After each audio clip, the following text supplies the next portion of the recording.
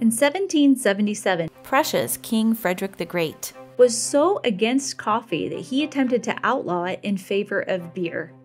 He was afraid that the importation of coffee was costing his kingdom and himself business.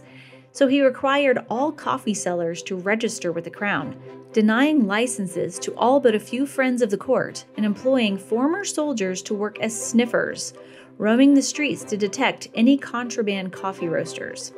In a letter, he wrote, "It is despicable to see how extensive the consumption of coffee is. If this is limited a bit, people will have to get used to beer again." His Royal Majesty was raised eating beer soup, so these people can be brought up nurtured with beer soup. This is much healthier than coffee. I just love this little fact, because it is quite common around the world to associate Germany with beer, and here we see a strong reference to supporting beer over coffee.